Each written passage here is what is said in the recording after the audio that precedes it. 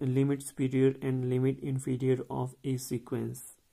Proof: we know that a sequence of a real numbers always contains a monotone subsequence, and monotone sequence converges or diverges to plus infinity or minus infinity.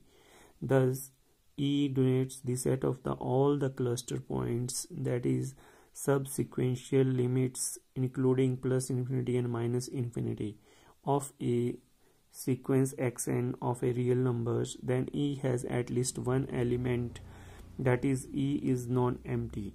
First, the limit least upper bound of E is denoted extended real number system is called the limit superior or upper limit of xn, and is denoted by upper limit of n tend to infinity xn, or limit n tend to infinity superior xn, or upper limit xn, or limit superior xn. Second, the greatest lower bound of E is the extended real number system is called the limit inferior or lower limit of xn, and is denoted by limit inferior lower limit n tend to infinity xn, or limit n tend to infinity inferior xn, or